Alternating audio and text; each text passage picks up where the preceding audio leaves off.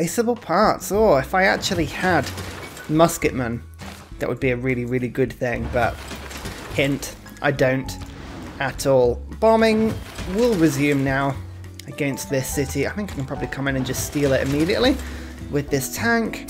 That's the second to last Chinese city now, which means I believe they only have the one more. We'll just have a quick look and see. Yeah, they only have the one city. So this is now wiping China out of the game. I actually have 2 artillery that are ready to fire, so I'm actually going to make use of them while I can, because it's a novelty to actually use regular siege weaponry against China. I don't need to, because now my bombers are going to come in. They will be taking damage because unfortunately there is some air defense there because they have battleships now, but it's about time I've met some resistance to my aeroplanes, to be fair. So there's 1, 2, and then this final attack here should knock the walls down. Bring the tank in. Let's push that great general back, and then with this attack we should have defeated China. I never thought this could happen. Not like this. I'm so satisfied. God damn it, China, you were terrifyingly tough to beat.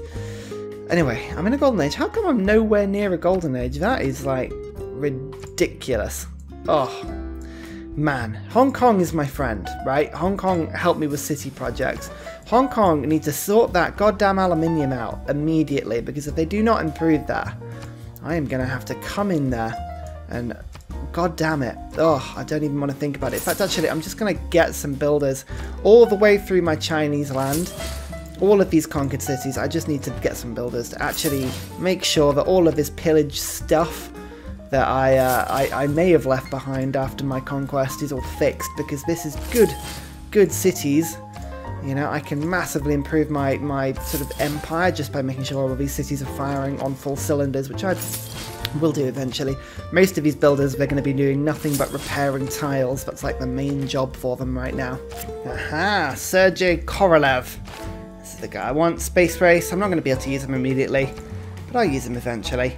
I'm actually giving all my troops just a minute or two to just get themselves back together, because the Kemmer are my next targets. These guys will be, I mean, I'm looking forward to destroying these guys pretty nicely. Actually, the first 2 cities into their territory even have Crusade belief, which is really, really funny.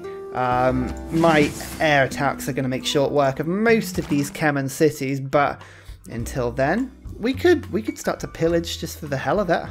I mean, this guy pillaging only costs 1 movement, right? So I could get him into here and just go nom, nom, nom. Okay, that was very satisfying. You know what, this military engineer, I may just treat myself to a nice little airstrip, because these bombers can't quite get close enough. This one can. This one is doing absolutely fine. So, let us have a look about this. I can reach this city with not much trouble at all. Let's see how much an air attack does here. Oh wow. Okay, that's most of the walls in 1 bombing run. That's a good start. So there's that city is pretty much to the floor now. If I move this cavalry into here, I can then do 1 bombing run over the top to do some damage to this city, like so. Oh, so next turn we should get the sort of final hit on that one. We'll go to this cavalry corps. I've got an upgrade with these guys. Yeah, let's get the kill. Last turn he literally told me that I was his best friend, and now he's denounced me.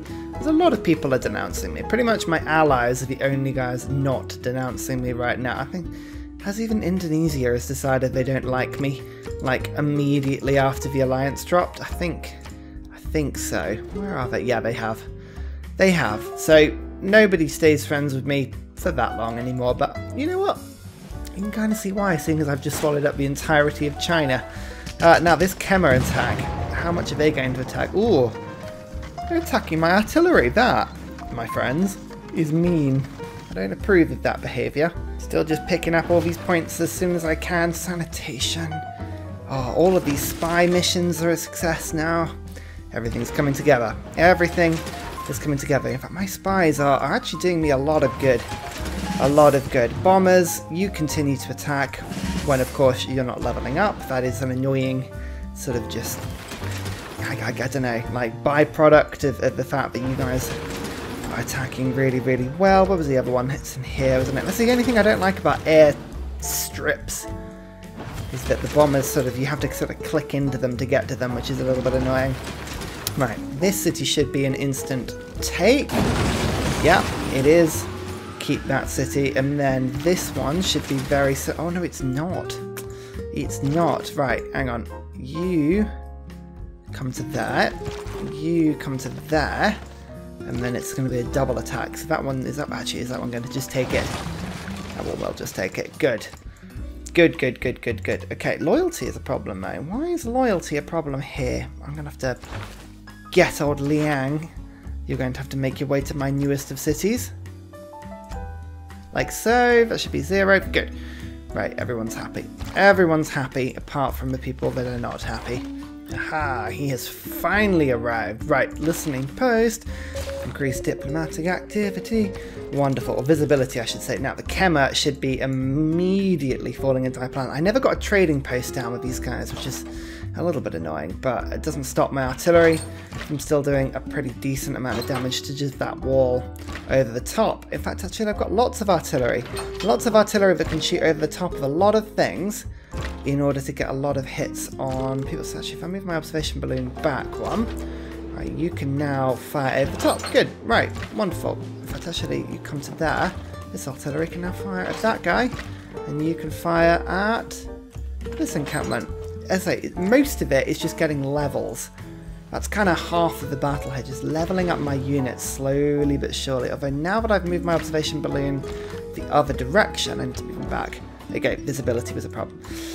But that's fine. How are my bombers going to do? I've got intel on opponent's movements. That aluminium is really, really, really annoying. In fact, Indonesia, can I get a little bit of aluminium from you? No, I can't. What about Australia? Where's Australia? They've denounced me. They're unlikely to give me any aluminium. In fact, I don't even know what aluminium is. That's probably not a good sign. I don't think anyone's going to be able to give me aluminium. Okay, never mind. Never mind. This bomber, what is that bomber doing over there? Come now. I mean, you could just bomb that pike and shot. That's actually a very ineffective move. Huh. Alright, well, you rebase to...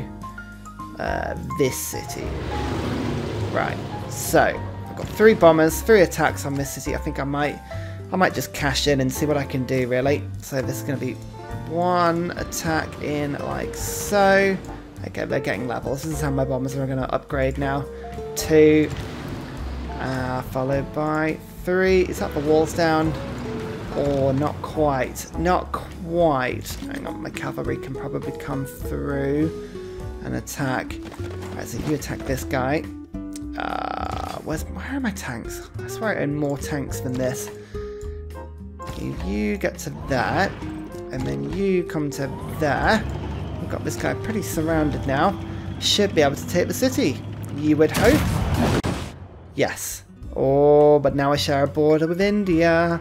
They don't like that, but tough. Tough. I get the feeling this war is going to be a little bit more rapid than the last.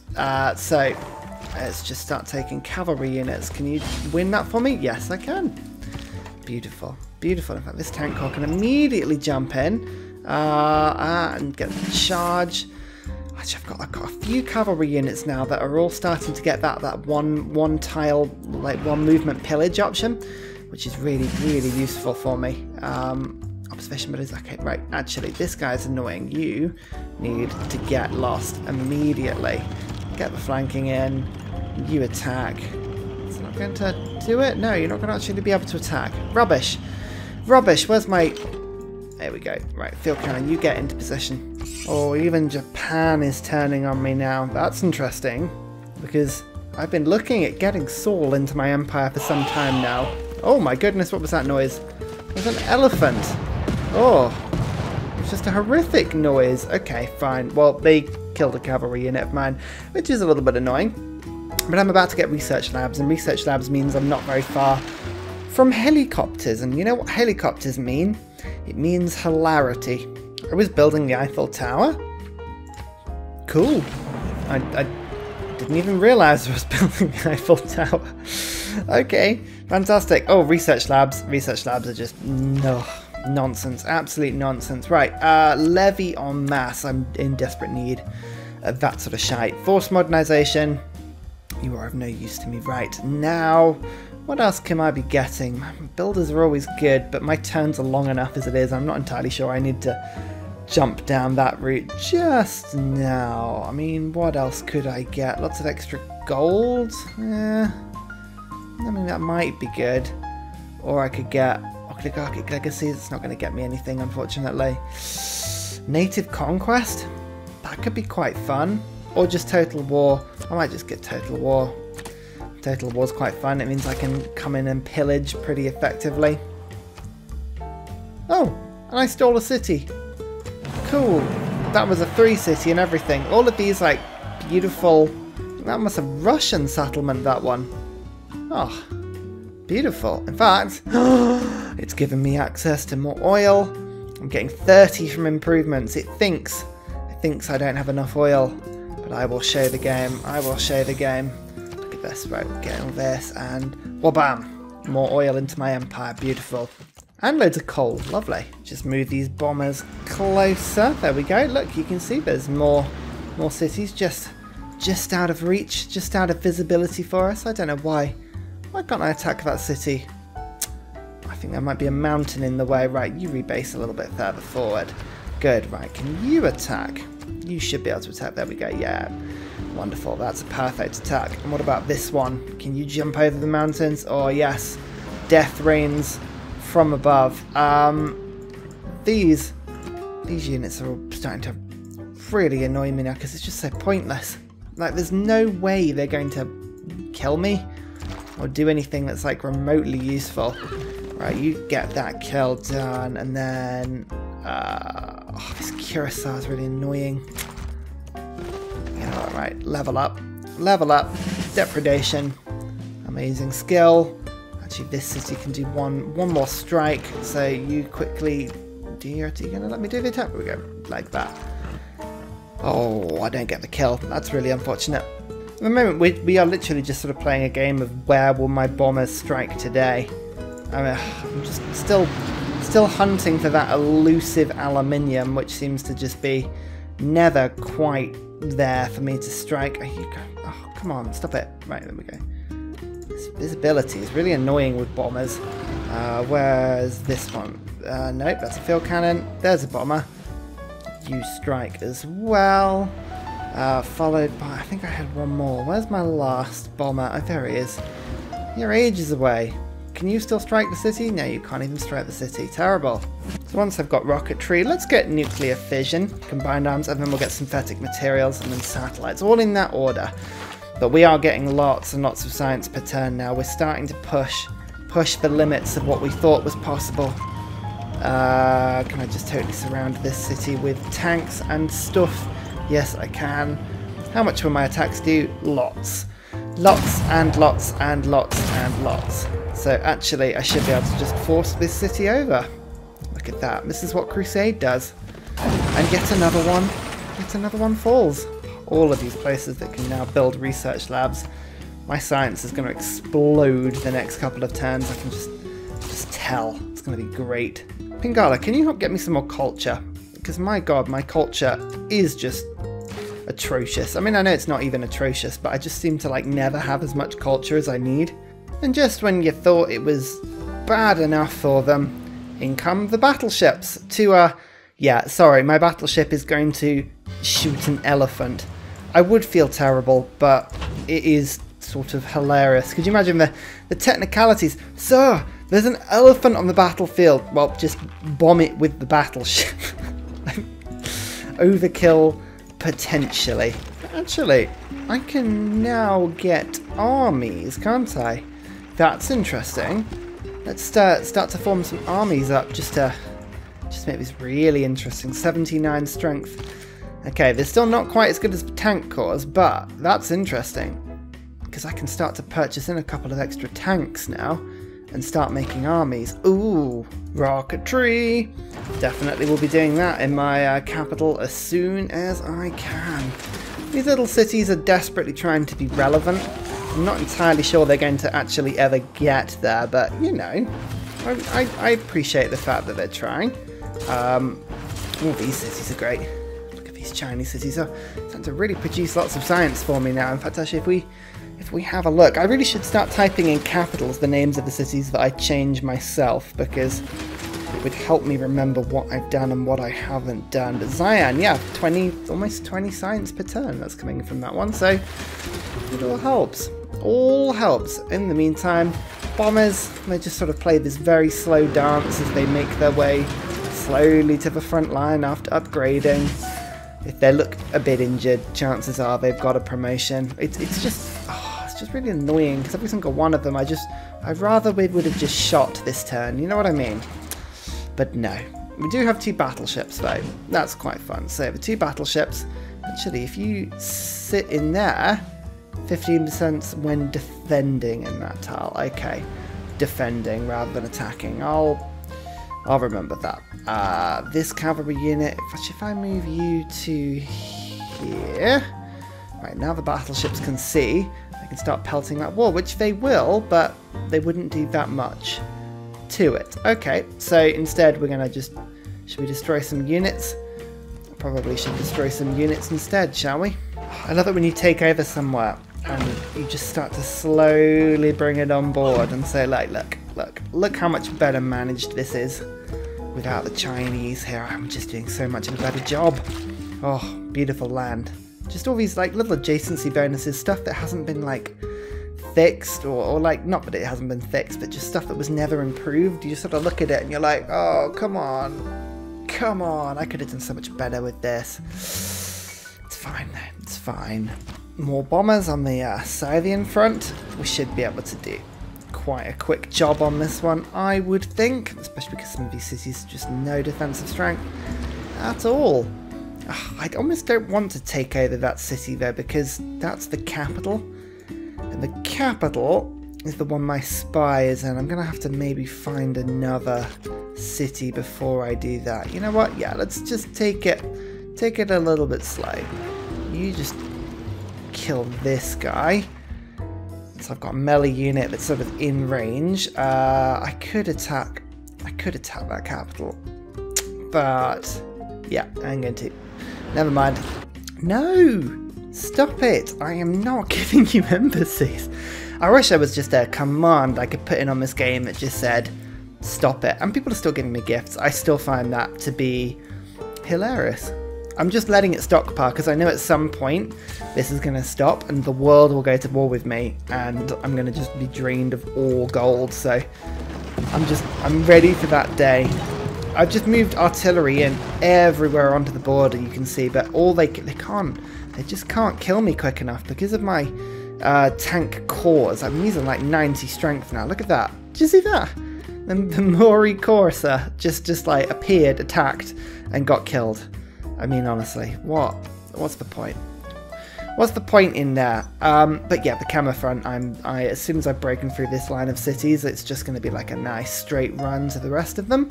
Although they do have cities like across the sea, which is a little bit of a problem. My bombers will have to do most of that work, but the bombers are down pretty powerful. I mean, I could go towards stealth technology. Yeah, I'm going for nukes and then for helicopters. Maybe I should go for stealth instead of satellites. What do you reckon? Might be tempted by that, actually. Alright, we've actually got an opportunity here because a lot of my alliances have just expired, and on the turn that they expire... Oh, for goodness... Here we go again! So here we are at the end of yet another playthrough, corrupted and ruined by the crashing of the game. I'm really annoyed. I am getting a little fed up of this, and I don't know what it is. I've been exploring through different save files, re-rendering it. It's been about a week since the end of the last recording, so that scene you saw just now, when it crashed, that was about a week ago. I've been working at it around work and at home in the evenings. I spent a lot of time on it this weekend. I cannot get the save file to work, and it's something about that turn. Again, I have played it back. I've gone 2, 3, 4, 5 turns back and played through. I've tried loading it on the turn. I've tried loading it the day before, turning off mods, turning on mods. I don't know what it is. I strongly suspect but it is because of the number of civs in the game on the TSL map, which is very big, and my laptop cannot handle it. I genuinely think that's the thing. My laptop should be able to handle it, right? I'm very lucky in the sense that the gaming laptop I use, what is it, a Lenovo Y700. Okay, it's not going to blow the world away, but it's got i7 processor, it's got a pretty good GeForce graphics card, it's got 16 gigs of RAM. It's a pretty good laptop. It should be able to run this if it, you know, if it was capable of doing so and the game was stable enough, it should be able to do it. I even use a second laptop to actually do the recording, so it's not even a split processing issue, it's purely the fact that something in this file isn't working, and it's really, really, really annoying. I have got this game, I've got the Brazil game as well, and I have got... I don't know, it's something about those two. This one wasn't even on deity, that's the confusing thing. I thought it was on deity difficulty being the problem, but I don't know what it is. I am forced at the moment to call this game to a halt. I know it's really annoying, I'm so sorry, and I'm really gutted. I don't mean to start these playthroughs genuinely and have them being put up on my, you know, channel for the best part of a month, mind, and it crashed on me like this. It's really infuriating. But that doesn't mean we can't put other fun stuff up. I've got loads of different ideas. There's a funny video or two that I've put up or have put up or will put up recently on the Pantheon bug, which is going around at the moment, which is hilarious. I've got another series / challenge I'm going to offer up to everybody to have a go at, which I think should be really fun. And I've got various ideas, but it means no TSL content for a little bit on that large map. I don't trust that large map. I will do another playthrough with the smaller map and see if I can do that, and I might limit the game to the 21 civs or 22 or whatever it is that is the normal maximum amount of civs, because then I'm eliminating things that could potentially break. I might give that a go on deity. I really want to do an English Empire game. I know the map's not as spectacular and it's a little bit smaller, but I think it's better doing that than loading up the huge map and putting only 20 people on it, because that would be a very...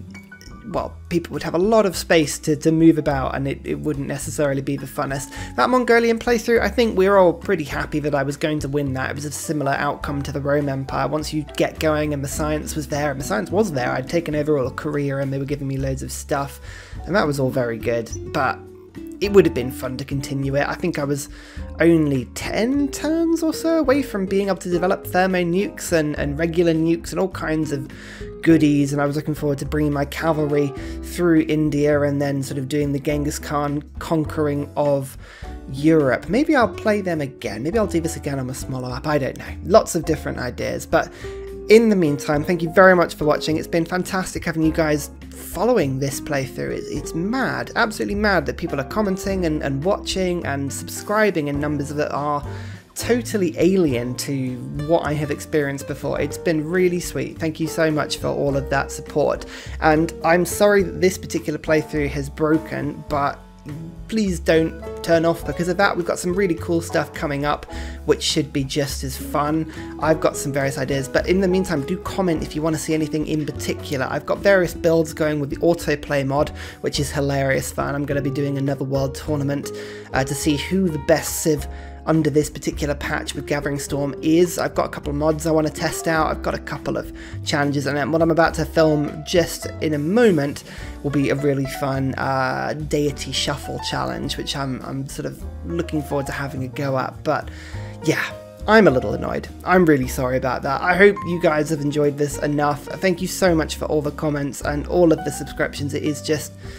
yeah, it's amazing actually having people watch. I've been doing this for about 5 years now, and it's the first time that I've ever really, significantly had feedback whilst filming a series. I'm not entirely sure what to do with myself. There's this obligation now to actually make sure what I'm filming is decent and watchable, which before I was just sort of effectively shouting into a dark, unkept corner of the internet that nobody was lurking in and I could do effectively what I wanted. But now you guys actually seem to be watching what I'm doing, which is...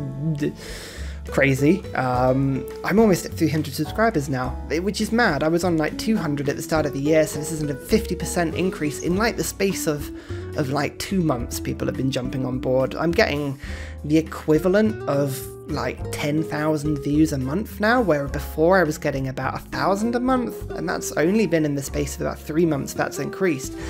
If you guys could do one thing for me, just spread the word. It'll really helps. The more people that get on board, I do think YouTube has a little bit of a self-fulfilling echoing effect. If once a channel gets a certain amount of attention, people then flick to that channel and go, oh, that person's got, say, 1,000 subscribers.